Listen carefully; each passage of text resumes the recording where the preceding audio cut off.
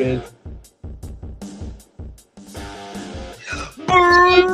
Broadcasting, the boisterous part of the fastest game in the world. So strap on your lids and lace them up, Rook. You're listening to the BarnChirpers Hockey Podcast.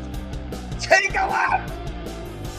Clap it up, boys. Clap it up. Here we are. Here we are. 2 games into the Stanley Cup Finals in Hulkster. I tell you what. Wow.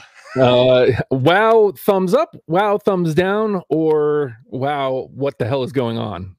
Well, I mean, going back to let's get into this. You know what I mean? We talked about last week about, Vegas just being a wagon. Mm-hmm. I mean, they're really just showing that they're a freaking wagon. They're a hell of a team. Yep. Adin Hill is playing. Adin Hill is a decent goaltender. He is playing 1 to 2 levels up of what his actual ability is, though. 100%. 100%. Yep. He is a solid goaltender, but he is playing a couple levels up right now. So, let's get right into game one. The Panthers end up losing 5-2. Boof. But really, those goals were essentially just mistakes that could probably be fixed, right? Mm-hmm. I'm not necessarily going in the order here, but Duclair was the reason for 2 goals. One, Pietrangelo danced and dangled all over him on the blue line, and he lost him, and that shot from the point went in. Okay, so that's Duclair, right? So that's one goal. He was totally screening Bob on a second goal, Duclair was. And, any goaltender, whether it's Bob, Adin Hill, even Vasilevsky, right? Any goaltender, if they can't see the puck, it's going to be real difficult to stop it, right? So There's 2 goals. Our boy Matty Clutch does a weak kind of flip in the defensive zone up to the middle, and something for anybody that's never played hockey before. One thing you learn at the very basic fundamentals of day one in hockey: never clear the puck in the middle of the ice, especially in your own zone. Mm-hmm. And to that point, real quick, I'm going to make this about myself real quick. I played goalie growing up my whole entire life. And I can remember this one specific game. We were getting destroyed. It doesn't even matter the score, but the puck was behind the net. Somebody passed it out front. And my buddy, actually, he was trying to clear it and get it out, but he essentially took a one-timer from behind the net and one-timed it in our net. Oh, no. Because the pass went out in the middle of the ice, right? Yeah. So, anyway, this is like Pee-wees. But anyway, the point being, you never clear the puck out front, especially in your defensive zone. Matty Clutch, our boy, weak, kind of lifted it up, and Mark Stone, great hand-eye coordination, knocks it down and puts it in the back of the net. So that's 3 goals right there, right? And I don't necessarily think the 4th goal might have been a solid one. I don't remember exactly, but then that fifth one was an empty net. So, really it wasn't a terrible game 1. Obviously, the Cats did lose, but they played better in game 1 than they did in game 2. Game 2, God bless. Game 2, bro. Well, 7-2 is not good. No. I do want to actually touch on game 1 again real quick. So game 1, Adin Hill made the save. Adin Hill made essentially, this is actually kind of a fun fact. The exact paddle save that Adin Hill made in game 1 is on the same end of the ice that was made in game 2 of the 2018 Stanley Cup Finals when Braden Holtby made the same paddle save on Ryan Reeves, which was deemed the save, right? Right. And essentially back then in 2018, that save essentially propelled the momentum of the Capitals winning the Stanley Cup in that series. That was like they were down, that big save, then they made a comeback, and then they won the next 4. So this is game 1 that Hill did that. I'm not necessarily saying that that's going to make the Vegas Golden Knights win the cup. I will say, watching that, though, I was like, holy crap, dude. Like, that's a huge moment, though. Yeah. So it's already as strong as Vegas, as we saw in game 1. He makes that amazing save. Like, it's kind of one of those just, if I'm the Florida Panthers, I'm like, damn, we can't do fuck all. Yeah. Like, what do we do with that? So yeah, game one though wasn't terrible for the Panthers. Do you have any thoughts on game one? At one point doesn't Kachuk get a game misconduct in one as well? I know he did in two, but didn't he get a game misconduct in one? He got a game misconduct in one, and he got two in game two. Yeah, 2 and 2. Yeah, that's right. I'm not actually even sure, and I do want to touch on that too with the refs. I'm not even really sure exactly. I'm trying to look back right now as we're talking why he got a game. It was like 4 minutes left in the third period, something like that. That he got a game misconduct. But yeah, I think, I think overall since the conference finals, the refs have done pretty well with just letting the boys play. I feel like, and with this entire playoffs, I would say, honestly, I've watched 75% of every game that's been played since the first puck drop in this playoffs. I'll say a good solid 75%. The other 25%, I've watched the, YouTube game highlights. So I've seen every single game, right? And I feel like in those first two rounds, man, the refs had the whistles out a lot. They seemed like they were calling a lot of penalties and whatnot. I feel like in the conference finals, though, they let them play pretty well.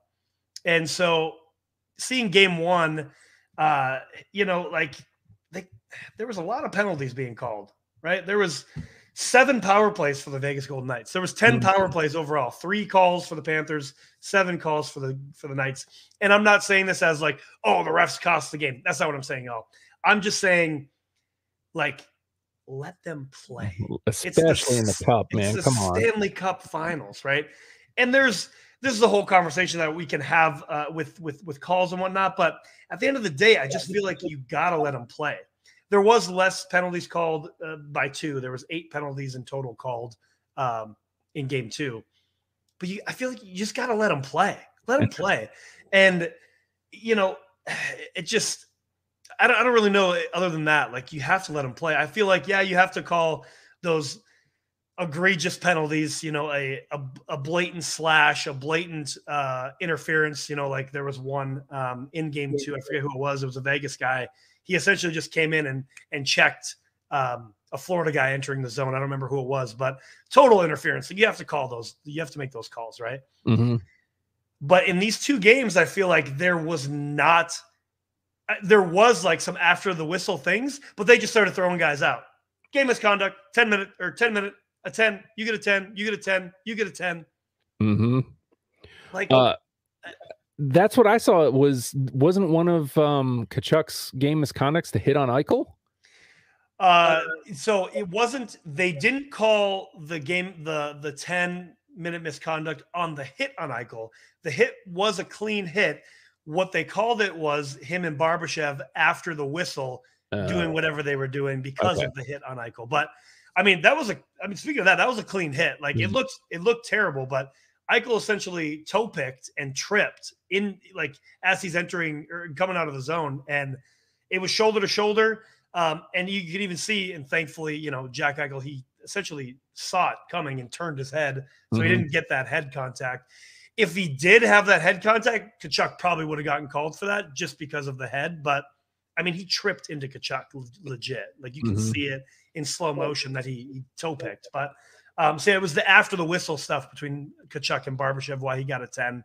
And then he got another 10 at the end of the game for, again, after the whistle stuff. And I don't know, man. Like, again, you're broadcasting the Stanley Cup Finals on TNT and TBS simultaneously at the same time. Because I know that because I was recording on Sling or whatever, right? And I have 2 recordings of the same thing because they had it on TBS and TNT.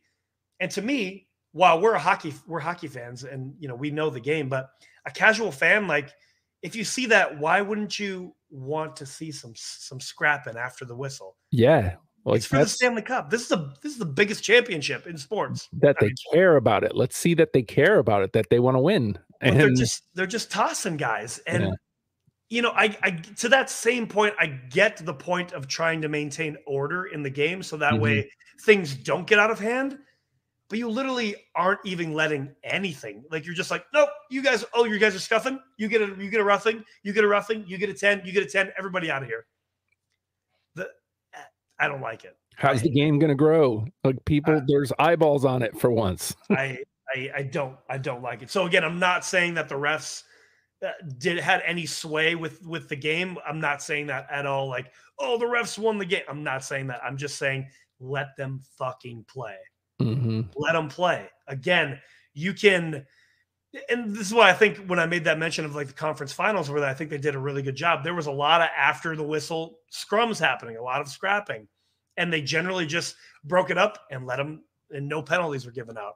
And then every once in a while, as it got, they might take one or two guys, have a coincidental, but yeah, these first two games, they're just, there's no after the whistle stuff. And dude, it's part of the game, number one. And number two, it's the Stanley Cup Finals. Let them scrap. Let them scrap, man. Hashtag let them scrap. Yeah. And here's the other thing. So Vegas whoops them in game 2, 7-2, right? Yeah. Up to nothing. Sure did.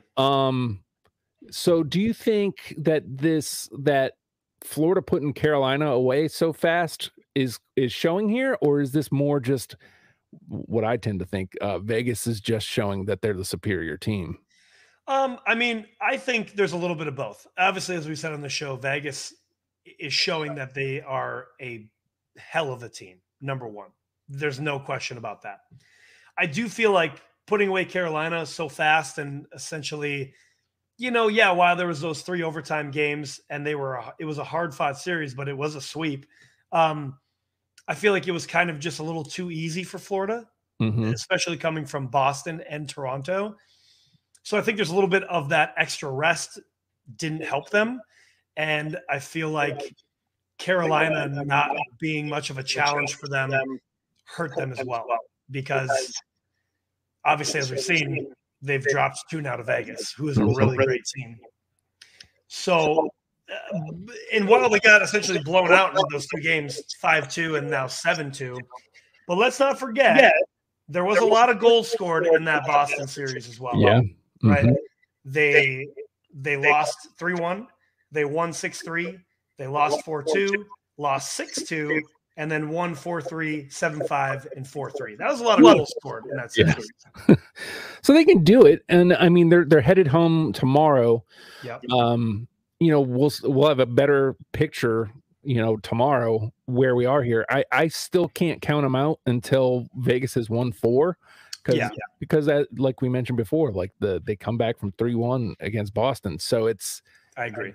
Until it happens, I can't count them out, but not looking good so far. So we'll have a better picture tomorrow night. Yeah, it's kind of my final thoughts on it. It's not looking good, but I'm not worried about it. I think they definitely obviously got their asses handed to them, so it's kind of a wake-up call. Like, what are you going to do now in game 3? That's the most important part. They have to score. They should definitely score first. They have to score first. 100%. Keep the momentum on their side. Keep the barn on their side. And then don't take penalties.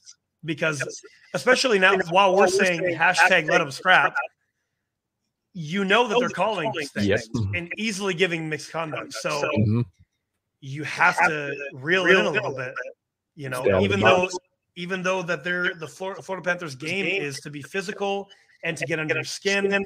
That's Matty Clutch's game, right? But you got to be careful about it. You know now what they're going to call everything. Yep. So now you just have to take the talent and put the puck in the net, because they had a lot of opportunities in game 2. And yeah, Aiden Hill was pretty solid, but they did get through a couple of times. So they just need to get the puck in the net first, and that'll be a big thing. But I'm not worried, but you can't go down 3-0. You can't. Like like I said, they've done it already, but you don't want to do that. Like why you got to go back to your barn and you got to win one. You have to take this one. And I have one other thing to say about game 2 too. There was a couple of times where they left guys wide open. Like Jonathan Marchessault was left wide open in the slot, and he scored. He's just there for like 5 seconds. He gets the pass from Eichel, goes back and forth, forehand, backhand, bloop, bloop, glove side over Lyon. What are you doing? You know, you can't leave guys wide open. It's the cup, man. It's the cup. It's the cup. All right. So before we move on, though, I want to bring this up because we talk a lot about, yes, we love the sport. We love the NHL. Sure do. But they always get in their way. And to your point about the refs, you have Matty Tkachuk fall into your lap, like have this breakout season where he has become the face of the playoffs this year. Yep. And you're doing everything you can to get him off the ice. Yeah, I mean, not smart. I should have pulled that up while I had the stats up, but I do remember seeing a graphic that he had 50 penalty minutes the entire playoffs, and just 26 of those in the first 2 games of the finals. 26. Wow. So and then that last misconduct, so he's up to 60 penalty minutes, a full game. Wow. You just getting in your own way. You have a guy. That's all I'm saying. You have a guy, yeah. Philly might have a guy. You think? Do they? Do they have a guy? I wish Corey was here to talk about his team. Yeah. So you know what? We'll dive into like this is a pretty big trade. I like Philly here. I like what they get in return. They dish off Provorov to Columbus. They dish off. I know Connaughton. They should dish off Provorov to the trash and just never sign that piece of shit. But seriously, anyway. But yeah, that's a conversation for a different day. Yep. Connaughton goes to LA. I think Hodgson is their guy. I'm not sure. Yeah, I'm not familiar with either of those guys. I know Provy and I know Connaughton were both Flyers, and so they're both clearing out. Philly gets Cal Peterson, which, you know, we gave some shit to Corey about because, this is your guy. Here's your guy. But you never know. He might end up being the backup. I'm guessing he's the backup because my guess is Hart is on the way out. I forget the kid that they had, but he got a lot of playing time towards the end of the season. I did see the rumor wire that the Flyers were working on a second trade of the day for Carter Hart. So yeah. That's likely, I think. Poor kid. Like he needs to get out of Philly though. He needs a fresh start. Like absolutely. Give him a position where he can get, 25 to 30 games and get his confidence back so he can get a starting job in 2 seasons. Yeah, absolutely. But so Philly acquires Cal Peterson, Sean Walker, and Helga Granz, I guess. And the internet loves this Granz kid. I guess he's a defensive prospect that's looked really good. And he might slot right into that blue line almost immediately. I can't imagine he's probably a top 6 already for them. Oh, I'm so sorry, Corey.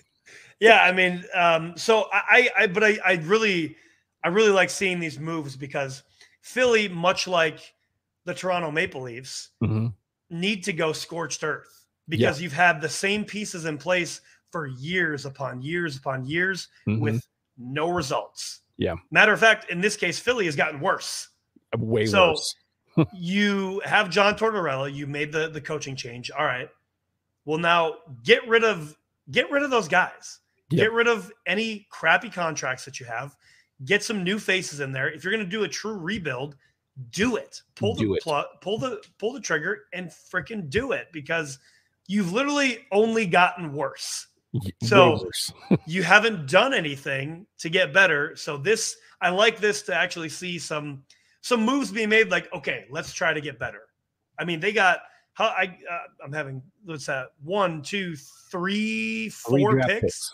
Three draft picks. Like that's huge. Yeah. And this draft class is apparently one of the better ones in the last handful of years since like McDavid's class. So they get Columbus's first rounder from LA, which I think kind of went over to LA in the Corpy trade. I think maybe, I don't know. Okay, that sounds about right. stats and stuff. And then Columbus is 24 or 25 second round pick, and LA's 24 second round pick. I love this trade for Philly, though. I really do. I think. Yeah, I do too. I mean, I would love to chirp Corey face to face right now, just because it's Philly. But I really enjoy this. I'm glad this is a compliment with a backhanded comment too. I love this for Philly because it's about fucking time. Yeah. That you realize that you're a terrible team and you are just at the bottom of the barrel of the league and you're not doing anything to fix it. You bring in a great coach, but you don't change anything else. Like, you're stupid. But again, that could go back to former GM and now the new GM, Daniel Briere. So I'm here for it. Like, let's see. We've talked about this whole playoff, seeing new teams progressing and getting into the playoffs and doing well. I would love to see more new teams get in. And while Philly's been there a lot, obviously being a Caps fan, we've lost to the Flyers on a handful of occasions over my fandom, but they haven't had a chance in a while. So I'm here for it. Let's see something new. I'm here for it too, because the Devils and the Flyers are never good at the same time anymore. That rivalry used to mean something in the 90s. Right. Like, we were at each other's throats. Exactly. And man, I'd love for that to, you want to talk about chirping. Like, there's going to be some chirping on this pod. Oh, yeah. My feeling is that very much like New Jersey, and this is what I hope for Corey, this is what I hope for the Flyers, is that next season is kind of like where the Devs were like 2-3 years ago, where you're not going to win a lot of games, but you're going to watch the team go, okay, there's something there that, like, this is something I can see happening. Right. And again, look what happened with us this year. Third overall in the NHL. Like, yeah, it changed around pretty quick. And again, these young guys are essentially going to get the opportunity. I would imagine. I could, pretty much say that they're probably going to get playing time because they got nothing else. They're in a full rebuild. If they're actually pulling the trigger on that, that's I'm here for it. Let's see it. You know what I mean? So I'm looking at Cap Friendly right now to see because again, they could make a lot of moves this off season, right? So the Flyers projected cap hit is $76 million. 76.6 million. So they have, about their current cap space is 6.8 million. All right. So they got some money to spend. They could bring in some pieces. So it's not terrible. No. Not terrible. They got some money to bring in some guys. So, and they probably, without doing a even deeper dive, they probably have some contracts that'll be coming off the books, I would imagine. But that's another story for another day, I suppose. That wasn't supposed to go there yet, but well, here we are. Here we are. I mean, it makes sense to go here. Where is it? So the Blue Jackets obviously just picked up Provy, and they picked up a new coach, Joe. New boy, oh boy. Yeah, another pick of the hat from the old boys club, Mike Babcock. Why? Why? I don't understand. For a guy so he was fired as Toronto Maple Leafs head coach in 2019, and there's been numerous reports that this guy's a piece of shit. Like, not essentially, not in the sense of again, this is just the internet. I don't know this guy. I've never been in the room, but players saying like he's mean in the sense not to make you better, but just mean like he's a fucking asshole. Cool. Right. So again, I don't know that. I'm not in the room. Right. So that's just reports. That's just reports. But again, like I was looking at this. So, okay. He did win the gold for Canada as Canada's head coach in the Olympics. Okay. So he won in Vancouver, and he won in Sochi as the head coach for Team Canada. So he has that. But other than that, I mean, he's just taken teams to lose. Yeah. Right. Yeah. And I'm going to go through this real quick. So he coached in the WHL from 1991 to 2000, and he lost every single year. 2 years, he didn't even qualify. Every single year, he lost, okay, in the semifinals or the finals, okay? In the AHL, he coached the Cincinnati Mighty Ducks from 2000 to 2002, lost in the first round, okay? Then he went to the NHL, and he coached the Anaheim Mighty Ducks for 2 years and lost in the Stanley Cup Finals. So he did get to the finals in his first year coaching, but he lost, and then he missed the playoffs the next year. And then he coached the Wings from 2005 to 2015. And he did win one Stanley Cup in 2007, 2008. Every other year, he lost. He lost in the quarters. He lost in the finals. He lost in the first round. And then he went to the Maple Leafs in 2015. He missed the playoffs his first year. And then, well, we already know the story there. They lost in the first round for 3 years. He was the coach. So a guy that has won one Stanley Cup and has been there 1, 2, 3 times, and you're giving this guy the opportunity to coach the Columbus Blue Jackets. I don't know, man. I don't like it. I don't like it for many reasons. I don't know. To me, we were texting back and forth earlier today. There must be something to Patrick Waugh, because like he seems like, everything I've seen about him, he seems like a nice guy. Yeah. That might be the kind of guy that Columbus kind of needs. But like you have a piece and a guy who's rapidly declining in line A, and that's about it. Yeah, and I'm who was man, I'm having a tough time remembering who was Winnipeg's coach before Rick Bowness took over. Do you know offhand? No, I don't. Okay, I'm gonna look at that real quick, or if you can look at that while I say this point. Yep. But I remember whoever the coach in Winnipeg was, like Patrick Laine and him butted heads. And then John Tortorella was the coach for Columbus for a short time, and he and Patrick Laine butted heads as well. So guys that apparently have the same coaching style don't help this superstar, specifically Patrick Laine. And maybe that's a Laine thing, but I don't know. I feel like this team of Columbus, who's pretty young, and they just went through a really shitty season. Mm-hmm. You need more of a player's coach. I feel. I don't think bringing a coach that's going to be real, make you do laps every practice is going to be the key. I don't necessarily. Not that you shouldn't work hard, of course, but I feel like more of a player's coach is going to be a better option here to start with. But what do I know? So Dave Lowry was the coach from 21 to 22, and then before that it was Paul Maurice from 14 to 21. Okay, so right. Depending on when, but that was the last. Yeah, Paul Maurice. Yeah, freaking Florida Panthers. That's right. Yeah. To your point. Go ahead. To your point, though, like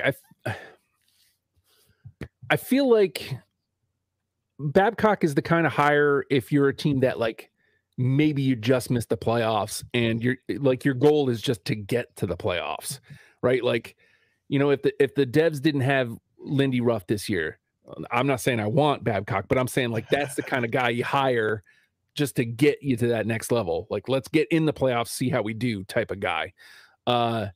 He isn't a let's turn this franchise around type of guy. Yeah, I don't see that either, because again, when I just went through his track record, like, who did he turn around? He didn't turn anybody around. No. Nope. Like, I mean, because you made to that point, like he was the Maple Leafs head coach for 3 years. Mm-hmm. Didn't do anything with them. They lost in the first round, as we know. As we know. Yeah, I don't know. I mean, I guess unless this is maybe like a short-term answer for Columbus, like get Babcock in there and try to implement a new type of system, and then you have your actual head coach coming in a couple of years to take over from there. I don't know, but I just feel it's going to be another case of just, again, the old boys club. Yep. And you're gonna essentially waste a couple years of that Johnny Gaudreau contract on a coach that's not going to do anything for them. And again, Patrick Laine, I mean, honestly, how many years does he have left? Because he hasn't really done anything. I know he's only in like his 5th or 6th year, I think. Yeah. But so he's still very young, but he's essentially just he plays on the top line, but he's more like a 3rd, 4th line guy with his stats. Anywhere else, he's a 3rd liner. Yeah, for sure. Yeah, I don't know, man. I'd be interested if you're a Columbus Blue Jackets fan. How do you feel about the hire? We'd love to hear from you, because I have no pulse on that franchise at all, other than the few names that are there. This just doesn't feel like it's the hire that they think it is. It really doesn't. Yeah, I don't think it is either. I would love to be proven wrong. Yeah. Honestly, so yeah, if you're listening out there and you are in the know with Columbus, please let us know. Is Mike Babcock a great hire to be your head coach? Because I don't know. Yeah, it doesn't feel like it. I'm looking at the Columbus Blue Jackets roster real quick, and it's a very young team. Okay. The oldest guys are Johnny Gaudreau and Boone Jenner. And Danforth. They were all born in 1993. Man. Yeah. Those are the oldest guys on the team. I'm sorry. Goodbranson was born in 1992. Okay. All right. So, yeah. Sorry. One more. Goalie, Hutchinson, whoever the hell he is, 1990. No idea who that is. I feel like I know the name, but I don't know the guy. But yeah, so it's a young team. I don't know, man. I would hope. I hope it's turned around. I hope I'm wrong, and Babcock turns this franchise around, because I would like to see Columbus do something. Truly, I just don't think this is it. It just doesn't. It doesn't. I think they need a lot more than a coach.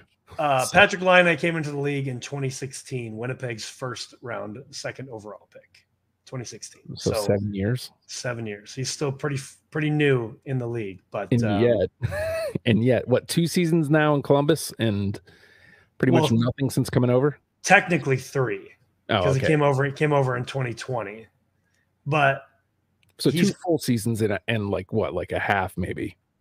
Well, so he was injured. So like he's been injured. Like he played 73 his first year, then 82, 68. He played 1 game for Winnipeg in 2020. Obviously, that was a shortened season. And then he played 55 this past season. So he hasn't even played a full season. Wow. He's played 2 full seasons in 7 years.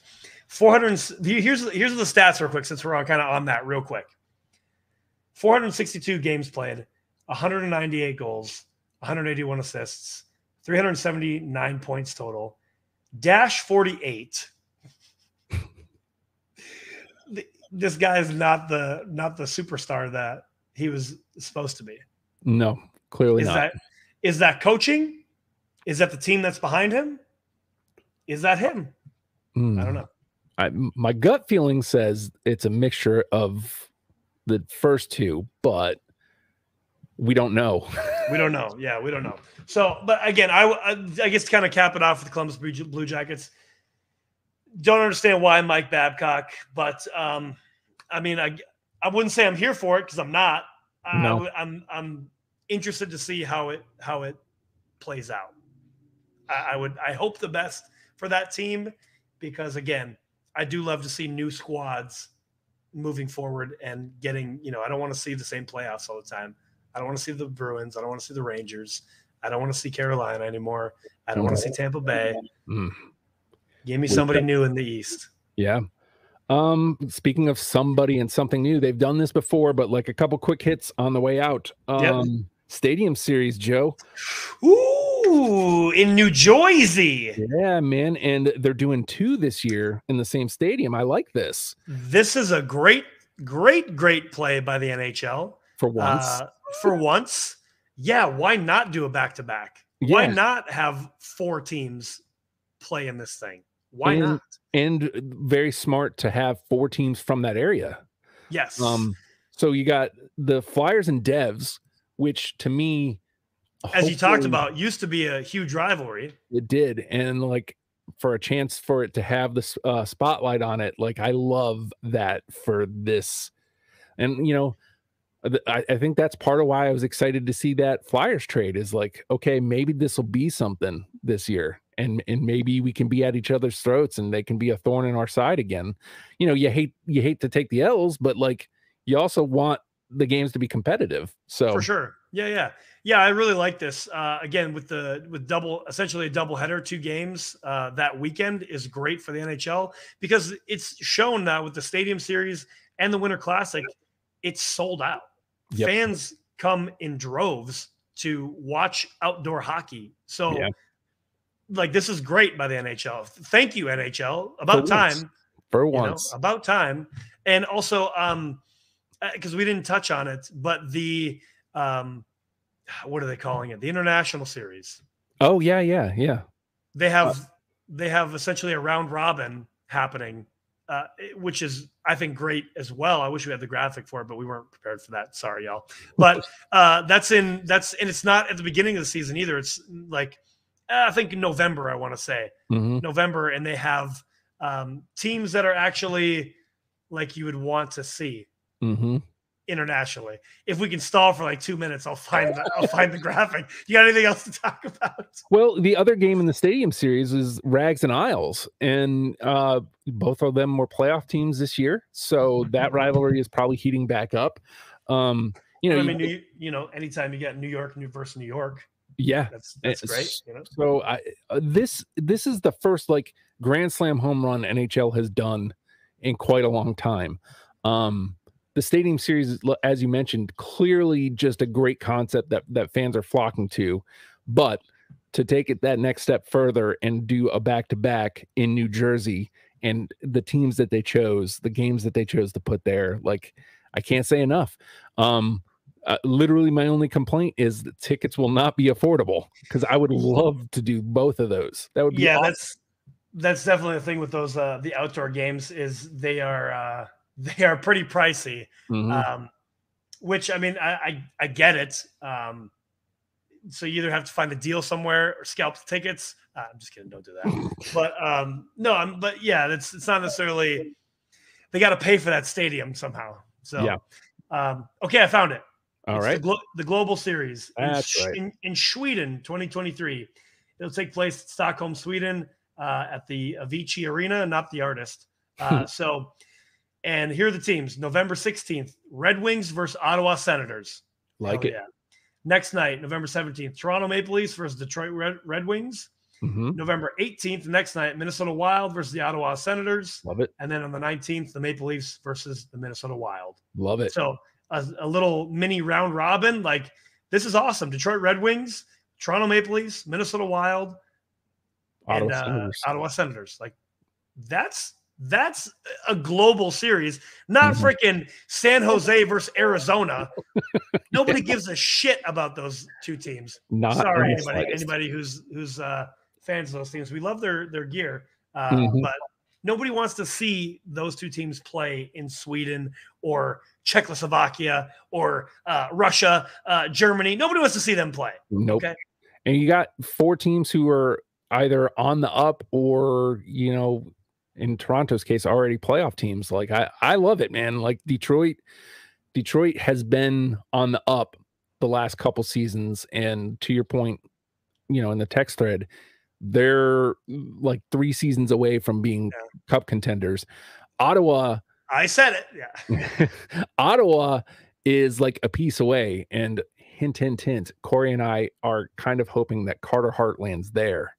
That'd be a good land for Ottawa to have for sure. Yeah, and I don't know if that is the piece that they're missing, but like they got a good young team with great veteran leadership, and that's where it starts. So, they didn't do as well as I had hoped that they would, but there was times where they looked like the team that they could be. So next season is the time to look for them.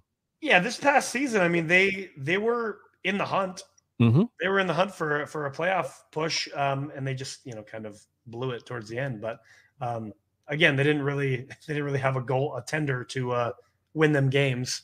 They were kind of in between. What was his name, Mads Solgarden or something like that, and Sogard, Forsberg, and then somebody else.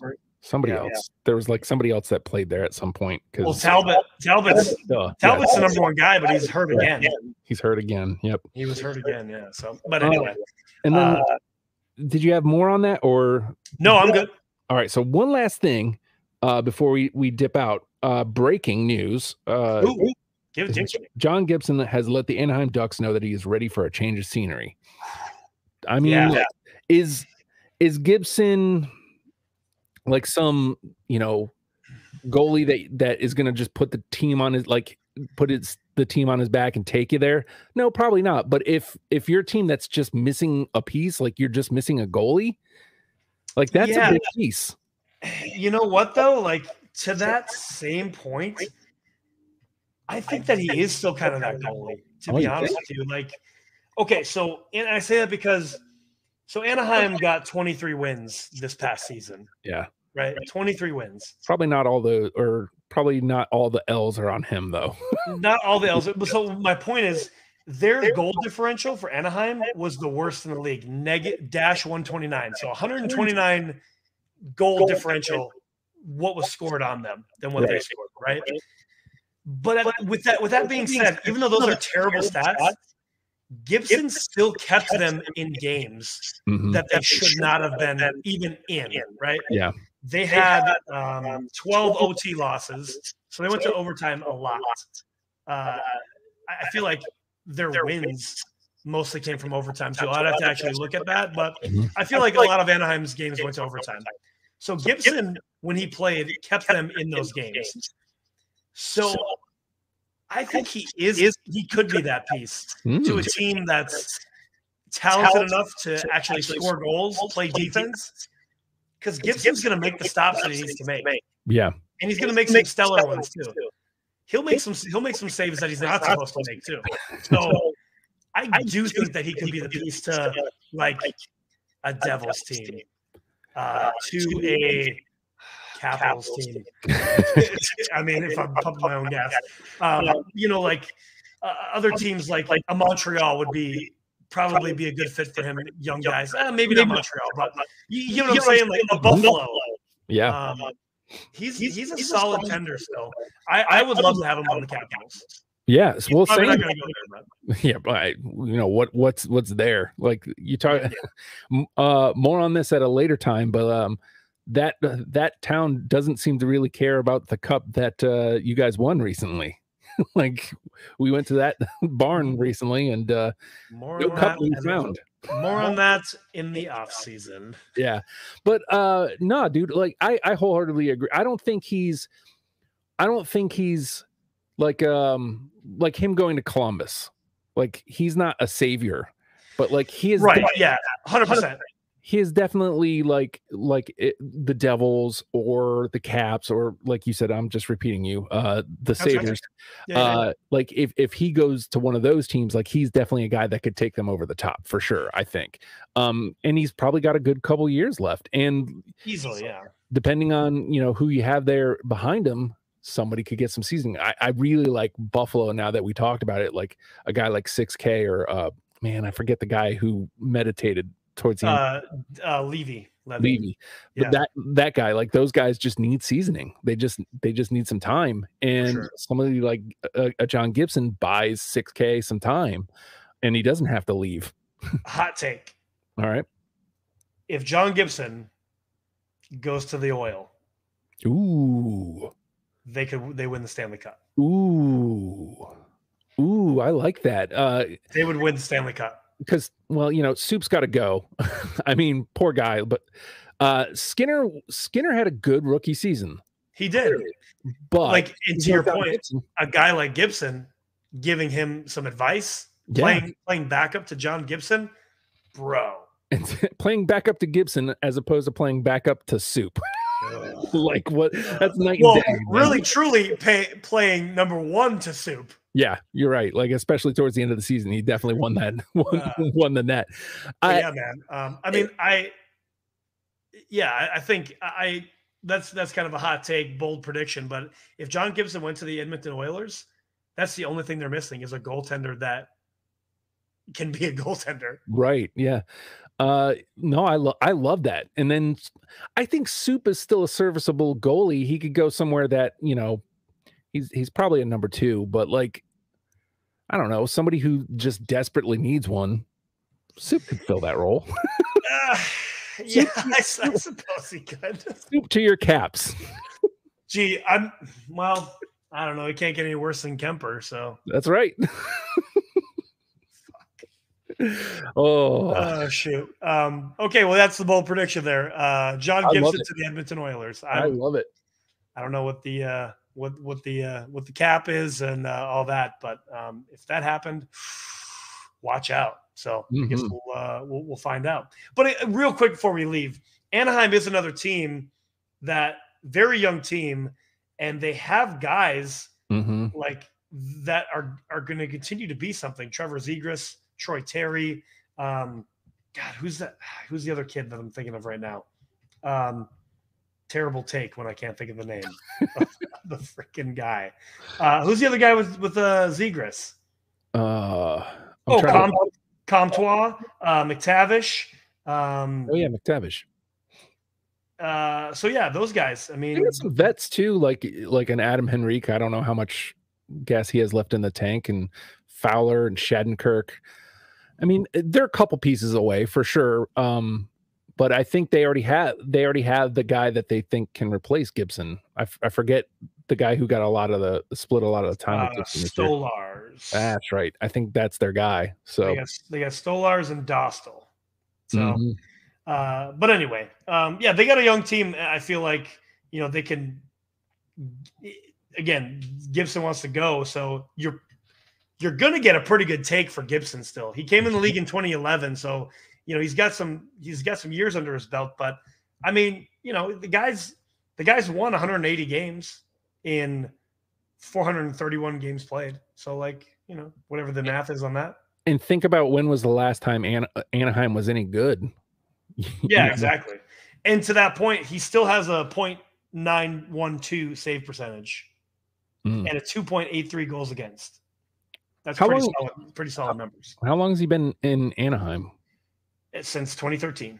Okay, so his first 2 years were elsewhere. So his first 2 years were in June or like the AHL, whatever. Okay, he was drafted in 2011, and then his rookie season was 2013, 2014 for Anaheim.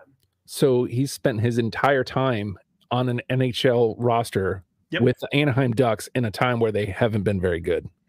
Correct. So there you go. Correct. So I feel bad for the guy. Please go somewhere that. And again, to my earlier point, he's been on a Ducks team that has not been great, and yet he still has a below 3 goals against average and a 0.912 save percentage. So to my same point, he's kept the Ducks in games that they should not be in. Well, there you go, John Kidd. I want to put the stamp on this. I'm repeating Joe's hot take. John Gibson to Edmonton, make it happen. I love that. I really do. I think that's hot, and I think seeing Edmonton finally do it, I think would make me happy. Seeing Toronto continue to lose makes me happy. Seeing Edmonton finally do it would make me happy. Well, that's a hot take. Stamp it. John Gibson to the Edmonton Oil. Why Babcock though, Columbus? Why Babcock? Dumb. That's dumb. Hopefully next week we're not talking about another sweep. Yeah, please. Hopefully we're talking about a series tied at 2-2. Again, I'm going to Florida. I'm going to try to find a bar and watch the games at. I cannot afford $600 ticket to go to the Stanley Cup Finals. Wish I could. But if there's nothing else, Hulkster, you good? That's everything. Also, real quick shout out to you, Hulkster, for always putting together the slideshows and whatnot. We thank you for all of your thankless work, but I'm thanking you right now. Why'd you have to do that on air? God damn it. Because I wanted to make you blush. So with that said, stick taps and sellies, boys. Clap it up. Clap it up, boys. End that broadcast.